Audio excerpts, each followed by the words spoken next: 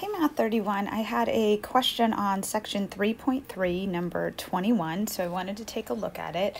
The direction said use the graph of each function to estimate the intervals on which the function is increasing or decreasing. So I'm just going to use my little highlighter here. As we move left to right along the x-axis, so I'm going to head this way, I want to take a look at how my function's behaving. So you see I have this left arrow here. I'm going to start here, and you can see that my y values are getting larger because as I move left to right, that function went up. So we would say that was an interval where my function was increasing. And the other interval where my function is increasing is right here.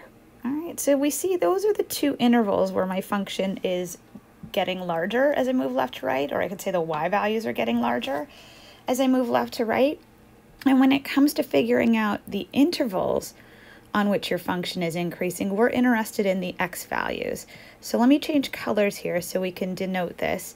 So you can see my x value here, I'm starting basically at negative infinity because that arrow is going left forever, right? And we always know that those forevers turns into either infinities or negative infinities. It's negative infinity in this case.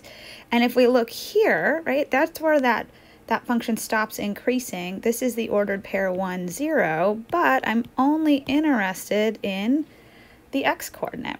So when we talk about where my function is increasing, my first interval is from negative infinity to 1. All right, and then when I look at my next interval, we can see that I've got this vertical asymptote here, and that's at x. Oops, let me change that, not use a highlighter. That's at x equaling negative 3, not negative 3, excuse me, positive 3. And then you can see I stop increasing when I get to this ordered pair, which is 4, 0.